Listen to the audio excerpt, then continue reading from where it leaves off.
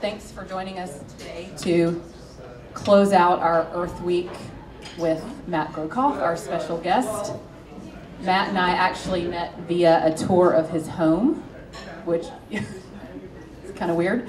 But he has America's oldest and Michigan's first net zero energy home. And articles about this home have been featured in USA Today and The Atlantic and numerous other publications. Matt is the founding principal of Thrive Net Zero Energy Consulting Collaborative and the co-founder of Mission Zero Fest. And he is an advocate and thought leader on net zero energy building and restorative design. So Matt, thanks for being here. Can y'all hear me? This is great because this is actually the first talk I've gotten to do with the year.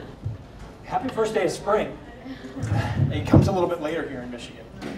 But speaking of spring and temperature and comfort and everything else, we don't measure our lives in stuff, right? We measure our lives in love and happiness. But comfort is that tool that we use, that zone that we want to put ourselves into in order to provide us that space for love and happiness and joy and friendship and family and all those other wonderful things that we do measure our lives in. But about 10,000 years ago was the first time that we came off of the savannah, out from, literally from treetops, out of caves, places where we were trying to find shelter, and started building our own shelter from other things, only for about 10,000 years. Right? So originally we went around the campfires and we stayed warm. They wouldn't even sleep 8 hours through the night. They would wake up in the middle of the night, dance around the fire to entertain themselves. Now we've really tried to capitalize ourselves with comfort as much as we possibly can. So we've got ourselves, now we're entertaining ourselves with a Harlem Shake, with Ganyan style. We originally were pooping out by the tree, now been out in the outhouse, then we brought in the chamber pot. But that obviously wasn't the real way to go, so we started using indoor toilets, indoor plumbing. So we have these things that are flushing 15 gallons of fresh water down the drain, but that's still not enough comfort, because if you're the toilet-trained cat owner, you've got to have one for your cat as well. Now, for you y'all grammarians out there, this is the ultimate convenience for the toilet-trained cat owner.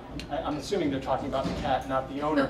But here, if you've got your own elephant, you've got to have a toilet for that too. It's not enough just for the indoor animals. We can't serve our own coffee anymore or cut our own hot dogs. This one here is my own favorite. This is really the symbol of the end of times, as far as I'm concerned. This is the proof of the overcapitalization of comfort, right? I can't make this stuff up. It's real. You can look this up on Amazon. There's over 2,000 reviews of this product. The Huntsler 571B. I think B is for banana, but I'm not sure. 248 on Amazon, and these are real. These are reviews. Here's one from Miss Toledo. She raves, "This saved my marriage." What can I say about the 571B that hasn't already been said about the wheel, penicillin, or the iPhone? This is, and we're starting to see the consequences of some of this, what I call the overcapitalization of comfort. This is the number 350. This is parts per million of carbon dioxide in our atmosphere. This is what Bill McKibben calls the most important number in the world that everybody should know. And the reason he says that is because James Hansen determined that above this number, parts per million in the atmosphere, if we keep it above this level for a significant period of time, we can't sustain the biosphere to which humans have adapted over these 10,000 years. We can't sustain wildlife or any of the living things that adapted to this kind of climate. But this is the number that I think is the most important number. 0. That's zero carbon pollution going up into the atmosphere, because this is the number that we can impact in our daily lives every day. This is the number we can impact at home. 350 is for the scientists. 0 carbon emissions out of your office place, from your automobiles, from your homes. Completely decarbonizing our economy down to 0 carbon going up into the atmosphere. That's our ultimate goal, and that's something that we can impact every single day. James Hansen gave us that number 350. He says that stabilizing atmospheric CO2 and climate requires that CO2 emissions approach 0. Now this is from a scientific paper. They didn't say it's a suggestion, they said it's a requirement. And it's a whole lot easier to change the way we use energy than it is to change the laws of physics. This is a physical law, a requirement that we have to get to zero carbon emissions. So this is our house over here on the Old West Side in Ann Arbor. This picture was taken probably in about 1912. Our house was built in 1901. Since we've done a little bit of work to the house, it's gotten a lot of attention. We were in USA Today. It was called one of the top green houses of 2010. The Atlantic called it sustainable perfection. I'm getting calls from around the country for people to, they've called me the zero energy master. It sounds very dominating. I kind of like the term. And so I've spoken at the World Renewable Energy Forum at Greenbuild and Living Futures Conference next month and at Google. And people are saying, what did you do to this house? How could you get this 112-year-old house to net zero energy? And it's a really simple story, and it goes back to 2006 when my wife and I were thinking it might be a really good time to buy a house, and the market is going crazy. If we buy a house now, imagine what it's going to be like in 2008. And then we heard on the radio, and this was a true story, this is the catalyst. We heard that Google was bringing 1,000 new employees to town. And my wife called me, she said, did you just hear on NPR, Google is coming to town to bring 1,000 employees. We've got to buy a house now. There's all these people coming from California. They don't know what houses are worth. So this is the house we bought. And you pointed at the computer, not the screen. This was the house. This was our dream house. Right? We ran by this thing on a July afternoon and said, that is the house we want to live in. It's got everything we could ever want. It's got a plywood front porch, asbestos siding, zero insulation in the entire house, except for a layer of newspaper dated in 1902. We had lead paint, which everybody wants. We had no operable windows, which was really fun.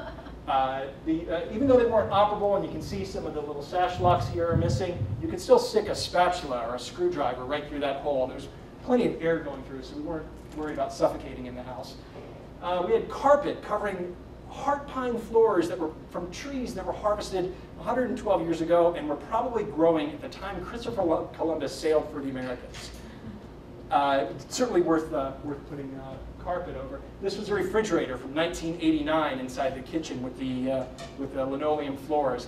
This was the bathroom with the toilet that flushed 5 gallons every time. So we took this much waste and turned it into this much waste. And my favorite part of that bathroom, though, is the pink towel curtains that were sewed together. And this house didn't have a shower at the time. This was the only bath. This was one of only 2 rooms in the house that had running water in it when we bought it in 2006. It did have genuine Formica tile. I a few times made the mistake of saying it was fake, but no, it's real Formica. We had, the sink was flowing at 2 or 3 gallons a minute, 2.5, 3 gallons a minute. This is the Mueller Clamatrol furnace from 1957. That little white tag on there shows the date of installation with some of the inspections that were done over the years. This thing operated, it was about 40% efficiency, means 60% of it was just donations to the utility company. And for the privilege of paying that $350 a month to the utility company to run this thing, we got to sleep with 2 down comforters, fully clothed in sweatpants, sweatshirt, socks, and a buckwheat pillow heated up in the microwave and shoved down at the bottom of the bed. And it was barely comfortable at that.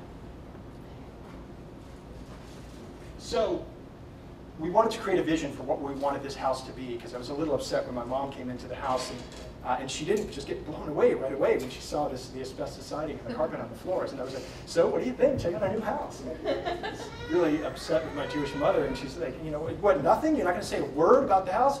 It'll look nice when it's done. I'm like, what do you mean? It's beautiful. Look at. So we did have a vision. Yogi Berra said that if you don't know where you're going, you might not get there. And there's a little gentleman in town you might have heard of, Ari Weinzweig, who owns Zingerman's Deli, a little $45 million company. They talk a lot about vision. And he says, vision is not the how. Vision is the what. Right? And as Sir Mix-a-Lot once said, that I like big whats and I cannot lie. We want the biggest what we can possibly find. Then we figure out how to do it. And it was one of the Googlers, either Larry Page or some of the other guys, who talks about 10 times versus the 10% gain. Right? So we wanted to go big. We wanted to go to this number here. We wanted 0 carbon emissions out of a century-old house, and having no idea that it was impossible. But that's why we knew it was possible. This guy over here from another computer company, he was asked if he had one wish, what would it be? And he didn't say, hey, I'd pick the next president of the United States, or I'd bring world peace, or I would I would come up with a vaccine for malaria, right? That's what the Gates Foundation does. He didn't say that. He said instead that he would reduce global emissions to zero. Because he recognized that if we don't get to that goal of zero carbon emissions, there's no use in trying to cure diseases or elect presidents. And there's a whole bunch of folks jumping on board. This small company out of Arkansas, a startup out in California, and the US Army all have these mission zero goals of getting to zero carbon emissions from their company, and then some, ultimately making them restorative companies. So we figured if Walmart could do it, then we could too. So we hired as cheap as labor as we possibly could ourselves. And we targeted our own mission zero, making the house 100% harvesting our own energy, harvesting all of our own water, creating zero waste, and then not only eliminating the harm we're causing to the community and to the environment around the home, but actually restoring the environment around the home and actually seeing what we can do to make this a restorative home. And we're on that path towards it now. Because we have the ideal as the indicator of success. And this is the ideal. That's my daughter, Jane. She's 4 years old now. She's the first generation that will never know what it's like to grow up in a carbon-polluting home. She has no idea. Because this is the home that she's getting to grow up in. This is the house in 1913. This is Philip and Elizabeth Gauss. We bought the house from Gert in 2006. So we're really the second family to own this house. This is the backyard. You can see the coal chimney covered with soot and some of the grapevines they used later during Prohibition. And this is 7th Street. These are the hydrangeas that are still on the side of our house. This is Grizzly Peak Brewing Company over the corner of Washington and Ashley Street. It was just shortly after this photograph was taken, it became the Philip Gauss Saloon. So he would walk out the front door to serve beer to customers over 100 years ago to the same place that we now go to get beer and French fries. But what makes this photograph unique, and the reason it was taken, was this was the day where the Gauss family didn't have to burn things themselves for their own energy. They could flip a light switch and they would get electricity delivered to their house with carbon burning somewhere else that they no longer had to see. First time in human history that this had ever happened, as soon as we started remotely supplying electricity to homes. So Wendell Berry says, when going back makes sense, we move forward. So we really want to take a look back at what was done right back in the day. Now, historic preservationists love to say that old buildings are the greenest buildings around. And there's some truth to that. They certainly did recognize the patterns of nature. And you could look at our backyard. This is 1915. That's Robert again in our backyard. And you can see some of the things that were, this house was net zero water when the Gausses lived in it. This is the cistern cap over here. Over to the far right, you can see the well water where they bring in a little fresh water that they needed for the house to fill up the bathtub or to cook with. All the rainwater fell off of the roof into the cistern that was used for the gardens, the vegetable gardens in the backyard, so a good percentage of their food. Up until the 1940s, about 40% of produce in America was grown in people's yards. Back in the back there were chicken coops. In the 1950s, they started making chickens illegal. They're legal again now. We have a few in our backyard. Then there was a dog house back there for Fido. Now, Fido's job was to guard the chickens from the foxes and things that ran around the old west side of Ann Arbor. The foxes are long gone, but they did have the composting toilet, also known as the outhouse. So a couple of these things are wonderful to go back to. Natural ventilation, harvesting our food from our own property, capturing our water, things like that. And certainly composting toilets, but that's probably not the best design. I think we could probably do better than that. Now, but that these houses were perfect is really kind of the myth of the noble house. Because the Gausses were burning about 1,200 pounds of coal to cook and heat with every single month. That's about 100 pounds of ash alone. That's not a way we're going to go back to heating or cooking. Our sewers, our streams and our rivers were turned to sewers. They were so polluted with chemicals and everything else from all the industrial processes that were going on in Ann Arbor. Heavy metals, sewage, you name it, was going straight into the creeks. that in the 1930s we decided, hey, we have the engineering capability of just turning these natural services into actual sewers. And now they're buried in a concrete pipe. And throughout Ann Arbor, just about every one of us every day walks across one of these creeks without ever knowing that it's ever existed. And one of them runs right next door to our house. This is the Allen Creek as it goes underneath Washington Street right by the YMCA. It's buried under a pipe. Before the Gausses, in the 1700s, early 1800s, the primary fuel for cooking and heating was wood. Now humans are the only species on Earth that have ever burned anything for our own comfort and survival. So wood was plentiful. In 1799, they wrote that Michigan had inexhaustible heart pine forests. Inexhaustible. There's no way you could possibly use it all. The canopy of the trees was so thick and dense, they said a squirrel could hop across the canopy from the upper peninsula of Michigan all the way down to northern Florida without ever touching the ground. That's how thick the forests of the east coast of the United States were. But by 1890, this is about how much wood each house was burning at the time, 15 to 20 cords of wood. So that's to give you an idea, that's 4 feet wide, 16 feet high up to the top of these ceilings, and the entire width of this hall here. Every single home was burning that just to cook and heat with. So by 1890, this was Hermanville, Michigan. We had exhausted 95% of all of the forest cover in the state of Michigan in less than 100 years. That was before the population of the world had hit 1 billion people. So we can't go back to, I was buying a farmer's market, somebody was selling kale, and this guy with dreadlocks said to me, hey, you know, well, we could just go back to living in yurts. And I'm like, well, how are you going to heat 130 million yurts in the US?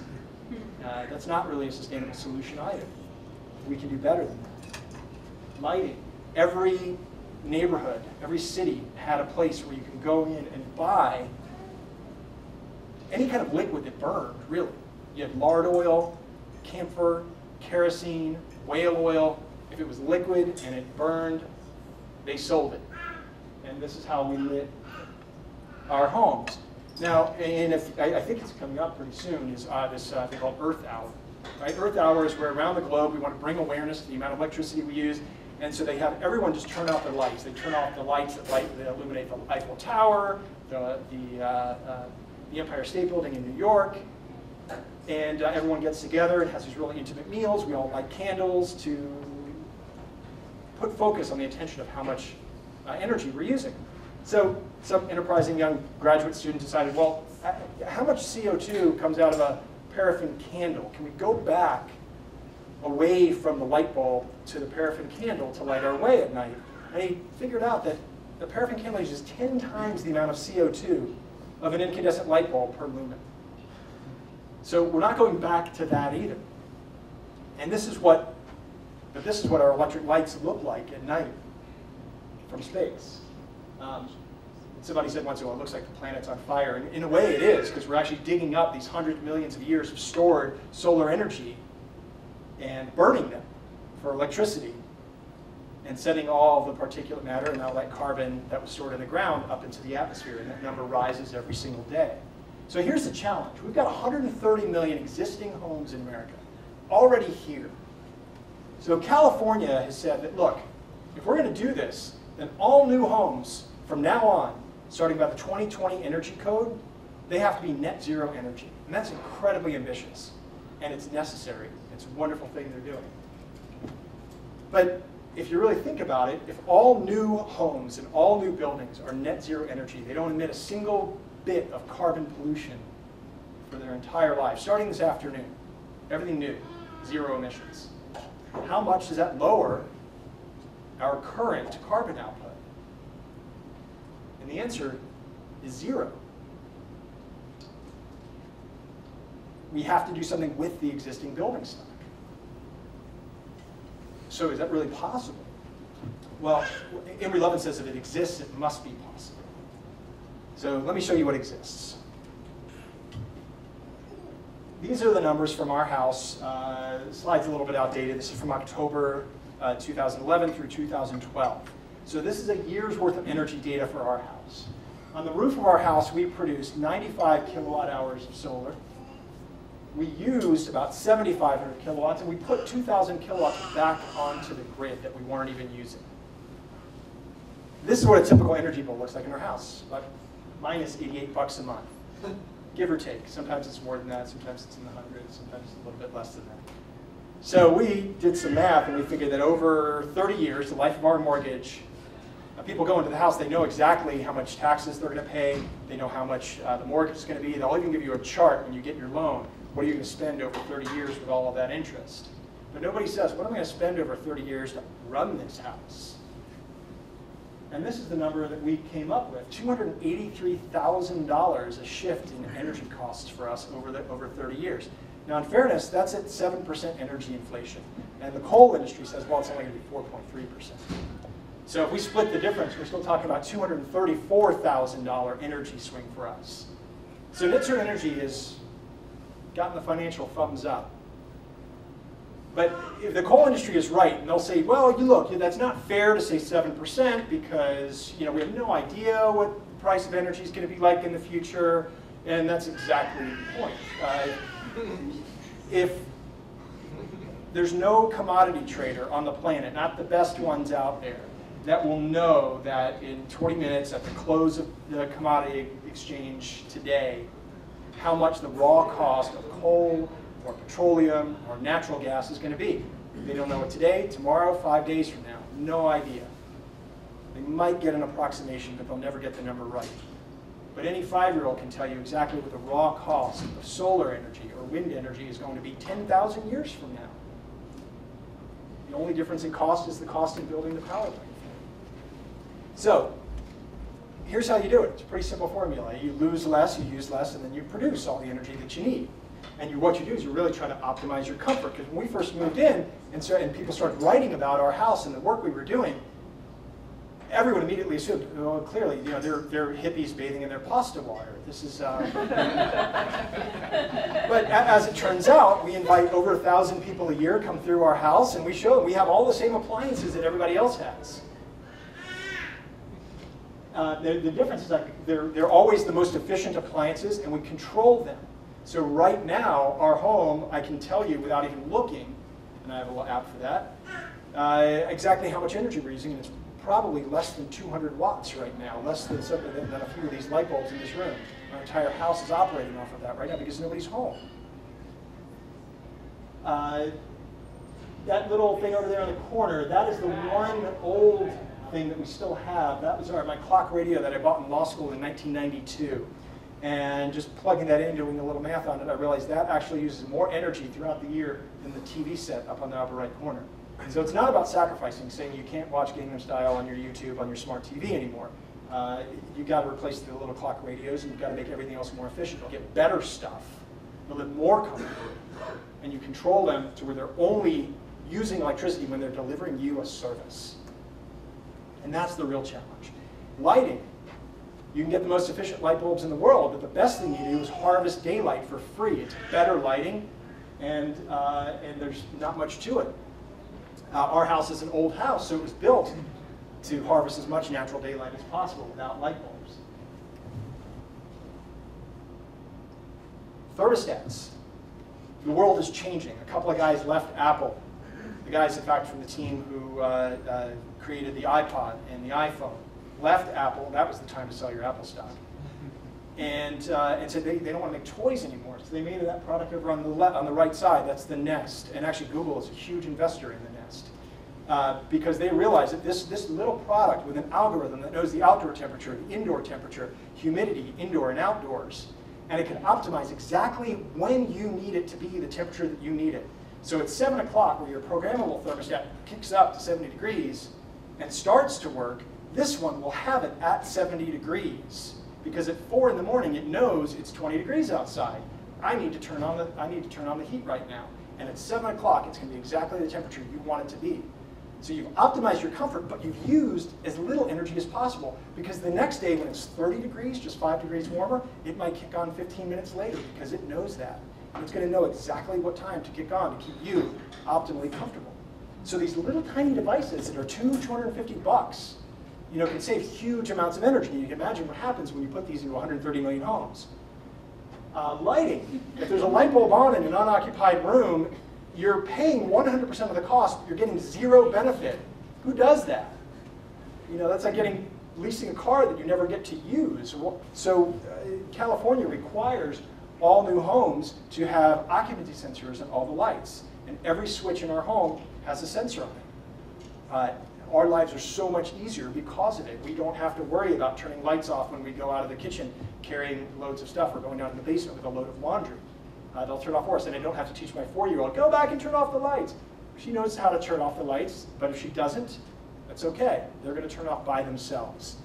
The light bulbs that we put in, we make sure are the most efficient ones available. The incandescent light, we won't even talk about anymore because it's infinitely more expensive than the other two options. The one in the middle is actually what I call the 8-track cassette of lighting, because that thing's going to be gone within a couple of years. On the right side, that's already the most affordable light bulb on the planet. Because over the life cycle of that light bulb, although it costs $15, the energy you're going to spend on it, and it's going to last you in a home over 20, 25 years, a single light bulb, it ends up being the cheapest bulb on the planet. And you can get them at Home Depot, Lowe's, any store right now, and the prices are coming down every day. But the biggest place that we're losing energy, and we're really getting screwed, is in the shower. Now, and you're thinking you shouldn't be using electricity in the shower anyway, but you are.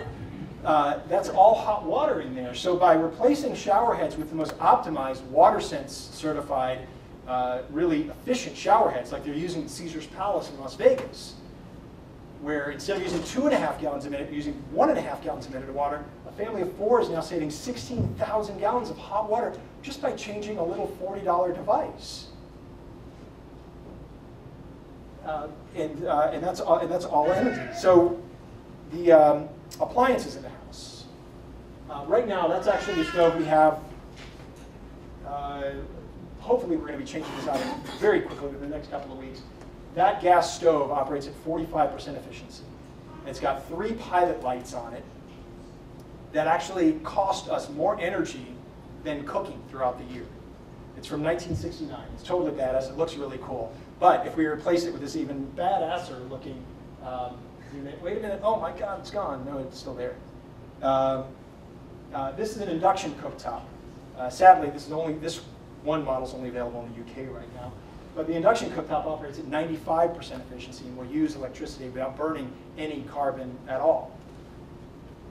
Then we upgrade the water tanks. We get the most efficient water tanks. And now that we're all electric family, Ford decided, hey, we're going to roll out our all-electric vehicle. We're going to introduce the all-American family. They put my wife and I in the centerfold. And no jokes about being a centerfold. That's my daughter you're talking about. Now Ford's going to be a little upset with the next photograph because that's the Chevy Volt that we got a few months later. So we're using some of that excess energy to dump into the Volt. Where that red arrow is, that's our electric charging station. And it's right at that moment, it's drawing power directly off of the solar panels on the roof and filling up with tanks of sunshine right into the car. So then we restored all of our own windows. We tightened them up as much as possible. We did apply for historic preservation tax credits, which meant we had to keep the historic integrity of the house. It was not a gut rehab. We only put R13 in the walls, and for the non-building geeks, that's not much. It's not even what current code is, but that's what could fit into the wall. So we just put dense packed cellulose into the wall. We put a minimal insulation, actually, by modern standards into the attic, but we made sure the attic was sealed really well, so we got little air leakage. And then because the house became so tight with the new insulated windows that we were able to weather strip the old windows and restore the old ones rather than replacing them with new materials. The house was so tight that we actually went below the standards where you're required to have mechanical ventilation when the windows are closed. So in the attic, we also have an energy recovery ventilator. Then in the ground, we dug three wells, which you do a heat exchange for our geothermal system, and we have the most efficient heating and cooling system on the planet. And then we put a bunch of solar panels on the roof, and we powered nuclear power, but we made sure we put the nuclear power plant 93 million miles away, and as Bill McDonough said, we powered it wirelessly. So let's go back to some of this math that we started with at the beginning. 290, that's the parts per million in the atmosphere for 800,000 years of human history until about 1751, the beginning of the Industrial Revolution. And just about that time, where we start discovering coal and steam engines and everything else, that number starts to tick up. It starts to go above 290 parts per million for the first time in over 800,000 years.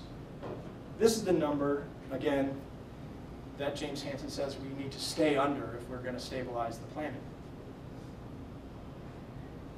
This is the number where we hit yesterday, 398 parts per million of carbon dioxide in the atmosphere. And they're concerned that it will probably hit 400 by May of this year. That correlates to a 1 degree global temperature average Celsius since the beginning of the Industrial Revolution. So in 100 years, we've raised the global temperature on average about 1 degree. It doesn't sound like much, but to put that in perspective, negative 1 degree Celsius gave us the Ice Age. So negative 1 degree gives us the Ice Age. And this is what positive 1 degree gives us.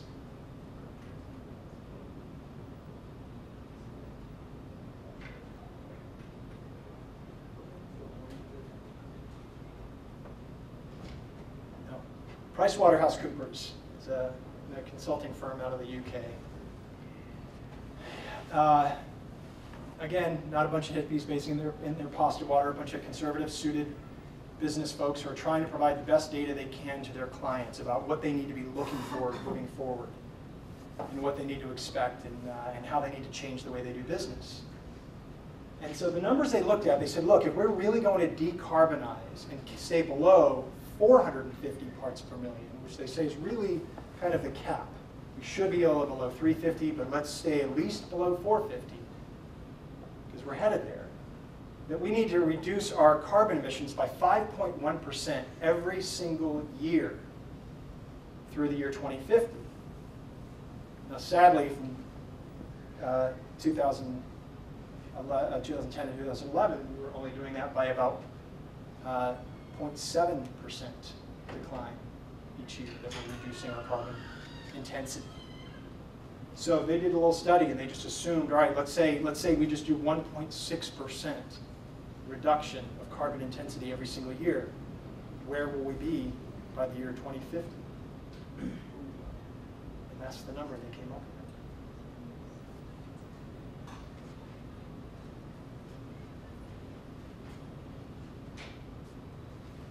That's my daughter, Jane.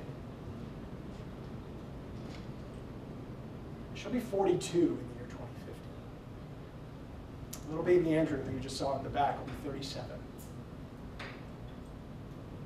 We know how to do the right thing. We know what is possible. Google is doing it. The US Army is doing it. Even Walmart is doing it.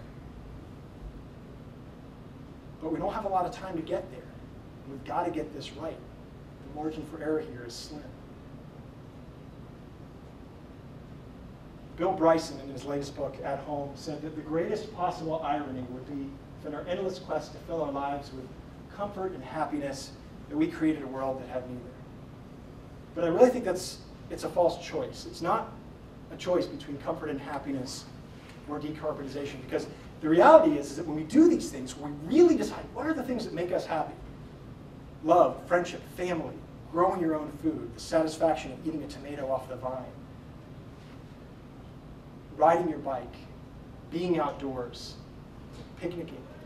These little things, if we really pay attention to those things, rather than just overconsumption and waste, those are the things that truly make us happy, and that's the path that we need to be on. Bloomberg did a little calculation, realizing that there's enough rooftops in America, just on residential homes, to power all of our current electricity needs with no further reduction, no efficiency gains. There's enough rooftop space to give us all the electricity that we need. That's just electricity.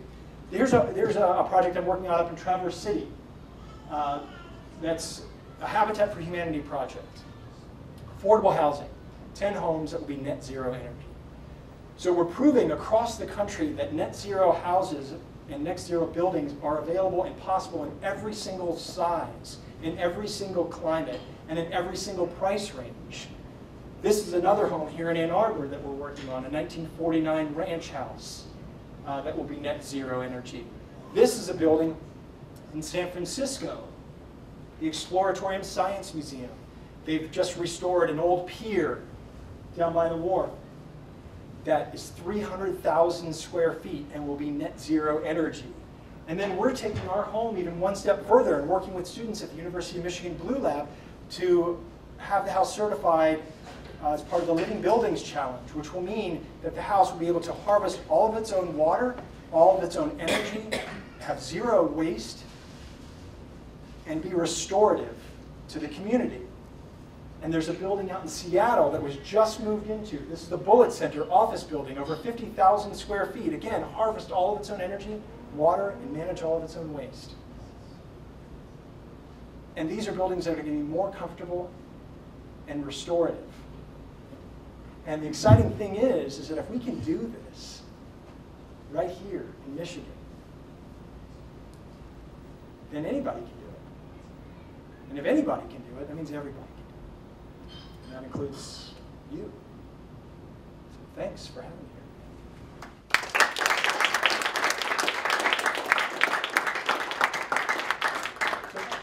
Sure, yeah.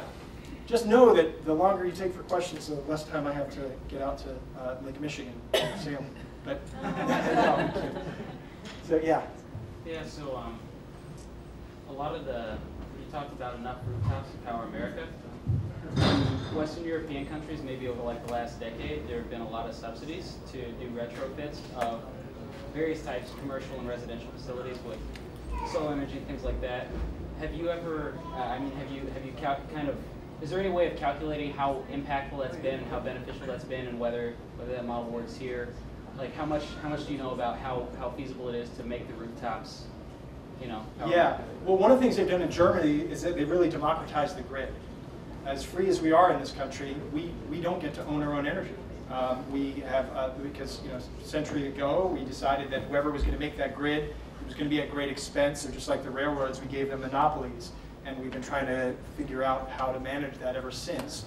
So what we have is this really old, outdated grid system of electricity that's like a Christmas tree. If one part goes out, you lose the entire eastern seaboard like we did a few years ago. If Google wanted to use all of this roof space and sell the energy to some of the other floors or the building next door, we wouldn't be allowed to do that. So the utility company owns the energy. If you put excess onto it, they get it. We were lucky enough to get into a program that was around just for a couple of years, where DTE was going to buy our solar energy, any excess that we use. So we're benefiting greatly financially, and that's what's available in Germany. There was a day this past summer, last year, where Germany, over half of the energy during this day was produced by renewable energy. They have a goal to take the entire nation to zero carbon emissions, to be powered completely by renewable energy, not including nuclear, by the year 2030. So they want to decommission all of their nuclear plants by 2030, and that's a really ambitious goal. But what's happening is, so companies like Google and the Army and Walmart in Germany who have really bought into this idea. All of a sudden, there's this extraordinary amount of innovation, profit that's coming from it, savings that is really sparking all kinds of imagination. And people who work for companies that are involved in that report just being happy. They actually show up to work more. So, so it certainly is possible here. And states here that have been the most progressive on it, places like California, New Jersey, Ohio, have been really aggressive with this stuff, are getting a lot of solar. Germany, I forgot what the percentage is, but I was just reading this yesterday, and I believe I think it's actually almost half of the energy is actually owned by individuals and farmers. So that's an extraordinary model, and when that happens, then you can really do it. And the other thing is really to put a price on carbon. And there has to be because right now, the price we're paying doesn't get onto the accounting sheet. So that's all externalized, and we have to internalize those costs and pay for what that really costs. Yeah, my dad is like, he hates solar energy for some reason. And well, and his argument is always that whenever he reads about these solar cells that they cost more energy to produce than they get during their lifetime. Have you done the calculation? And Yeah, it's not true. No. Yeah, it's not even worth the answer. It's just not true. That's just, I honestly, I don't know what the motives are for that world of people who are trying to debunk these technologies that are proven. There are life cycle assessments on all of this stuff, and certainly there's different processes. Some manufacturers are more efficient than others.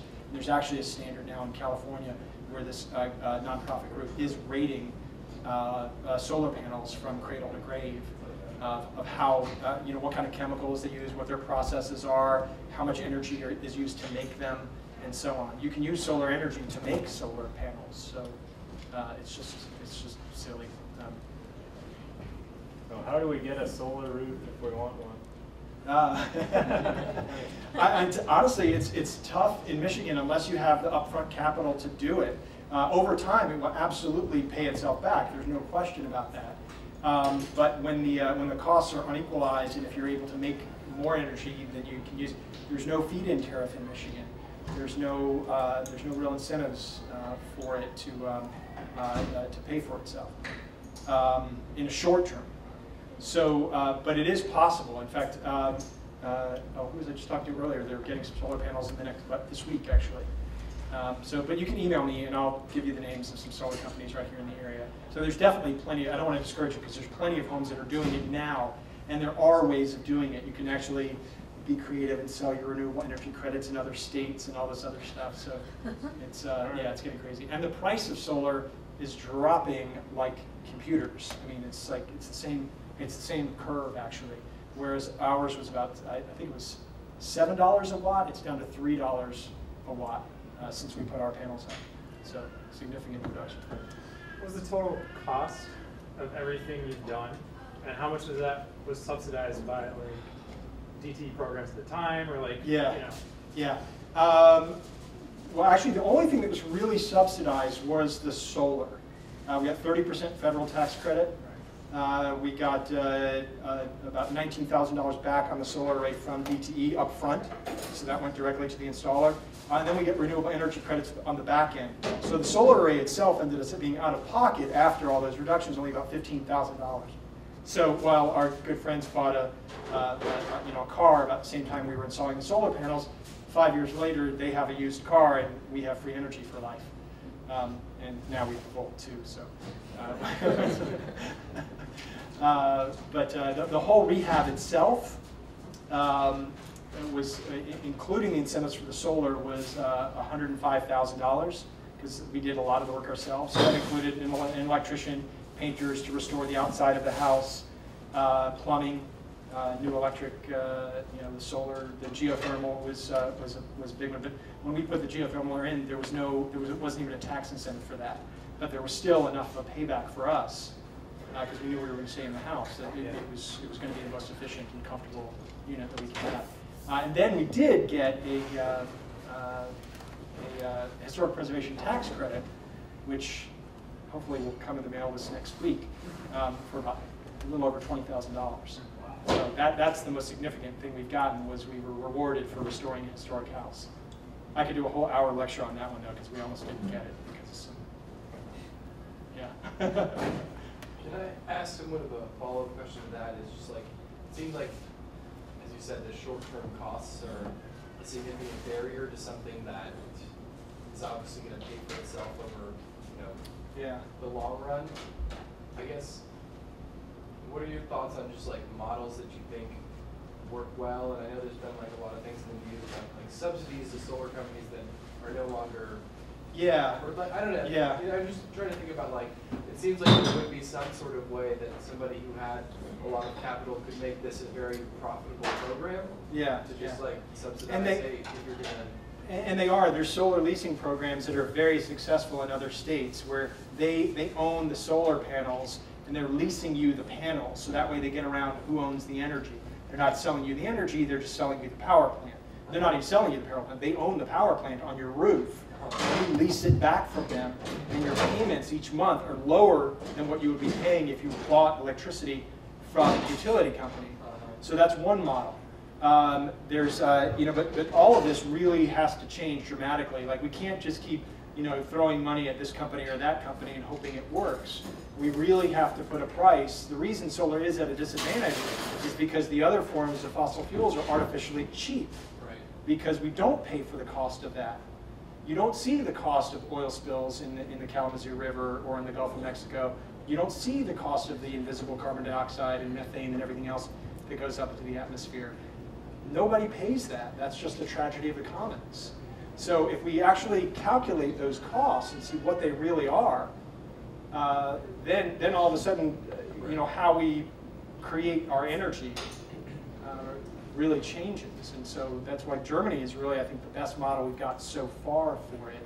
And they're on target. They'll do it by 2030. And we could all do it if we have the political will. So, anybody else? All right, thanks, y'all.